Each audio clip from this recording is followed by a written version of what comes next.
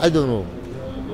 Изначально это интервью должно было быть со знаменитым любителем скрутить пяточку, и я сейчас не фигурально выражаюсь, а более чем конкретно. Интересно было, куда пропал мастер леглоков и экс-боец UFC Русимара Пальхарес. Но по ходу нашей беседы, даже когда я привлек переводчика, выяснилось, что ни на английском, ни на русском пенек не говорит. Благо, выручил человек, с которым он приехал в Россию, а по совместительству участник гран-при ACA Дэви Рамос. В итоге я пересмотрел свой изначальный план и переключился на Рамоса. Узнал много нового, оказывается, Дэви считает себя почти россиянином, спросил про следующего чемпиона в легком весе, и, наверное, самое интересное, как должен пройти реванш парней, которые, по мнению Рамоса, бегали от него весь бой, Арманом Царукяном и Исламом Махачевым.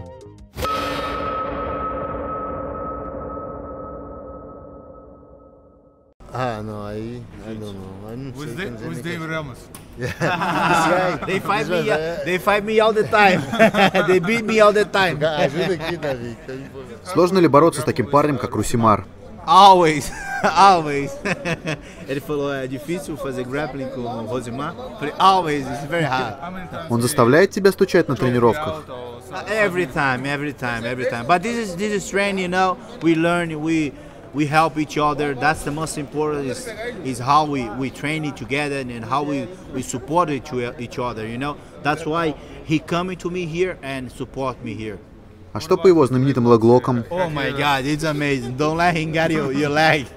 Don't let him get your legs because it's gonna be trouble.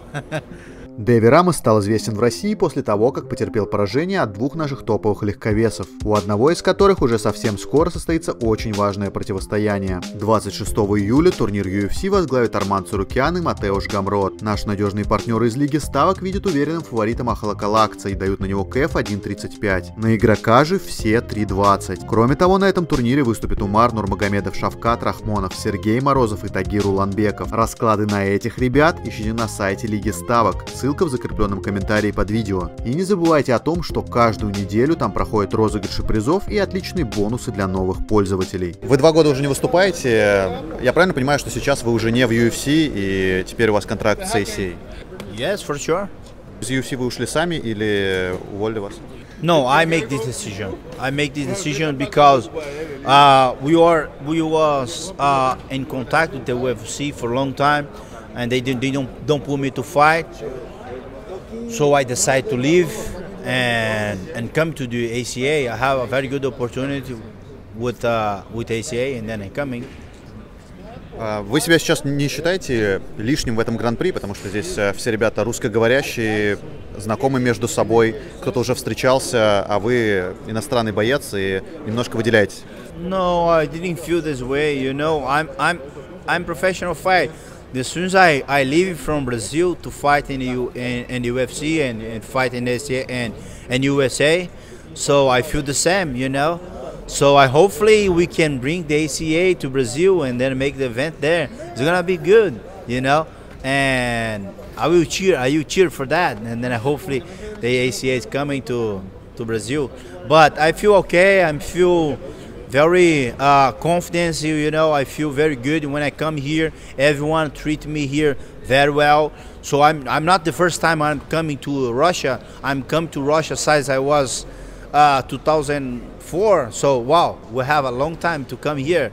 So I'm kind of Russian guy. Как я знаю, вы тренер Майрбека Хасиева. Расскажите вообще про ваши отношения. Они дружеские или просто как ученика и учителя? For sure. They are my student. They are like my brother and my dad, you know.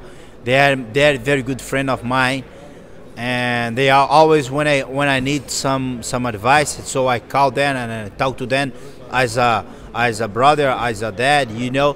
This is very good to have this friendship, you know, and I really appreciate it because this is very good, very hard to find somebody to you can confidence your opinions, you know. So I'm very happy to have those guys on my side and talk to me. И заключительный вопрос. Ваша цитата, вы сказали со сцены, что в последних 2 боях от вас бегали соперники. My last 2 opponents, they're doing the same thing, you know. They run away and they don't like to put me down. Последние 2 боя были с Арманом Царукяном и с Исламом Махачевым. Я правильно понимаю, что вы считаете, что от вас бегал Ислам Махачев и Арман Царукян? Yeah, for sure. You guys saw the fight? Yeah. If you guys saw the fight, you guys gonna sue.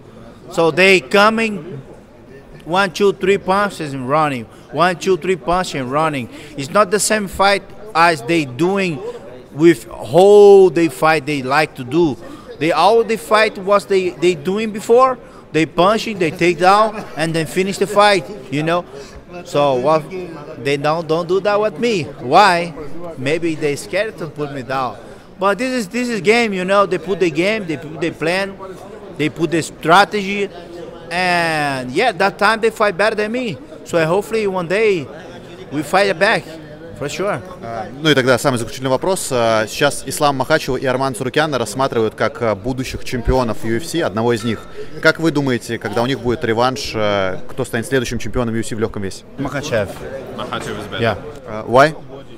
I think Mахачев is more complete than him. And both of guys is very athlete. But Mахачев, I think he's have better wrestling than him. And the strike is kind of the same, both of that. Last question. Ислам Махачев versus Charles Oliveira. It's gonna be an interesting fight, you know. But Mахачев is a little bit more smart, and that I don't think they're gonna put him down. It's very dangerous to put him down. His specialist is jiu-jitsu. He is not a specialist like me. This is a little bit different, but he is a jiu-jitsu guy. You know, when I talking about especially, so I trained jiu-jitsu since I was 18 years old, and I was become 6-time world champion. And then we talk about different level. But Charles Oliveira is a very good jiu-jitsu guy and very dangerous guy. They have a lot of submissions. I don't think Mахачев is gonna take that mistake. One mistake is they cost the title, and that game, who's commit that more mistakes, who's lost. Thank you.